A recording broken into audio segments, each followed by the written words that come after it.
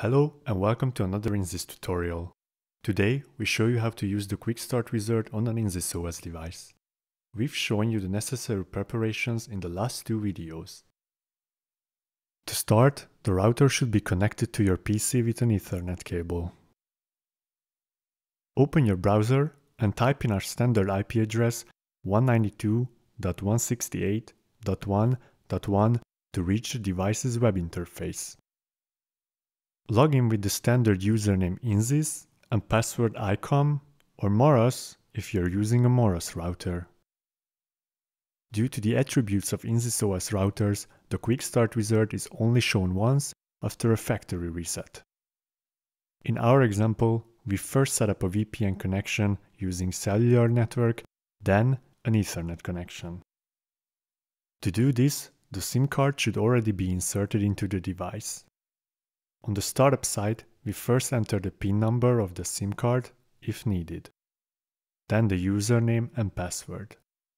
Subsequently, the access point name, the most important item on our list, is copied from our APN list. Type in your ICOM Connectivity Suite VPN customer name and your chosen device code or your default code if you didn't choose a unique code for your router. Click on OK to confirm and execute the wizard. Select routers, such as the EBWE, can be configured using an Ethernet connection. For this, the router's LAN external port should be connected to your Internet gateway. Select the DHCP client option if you want to get an IP address assigned to you. In our case, we use a static IP address. The netmask, default gateway, and DNS server addresses are all necessary. Click on OK.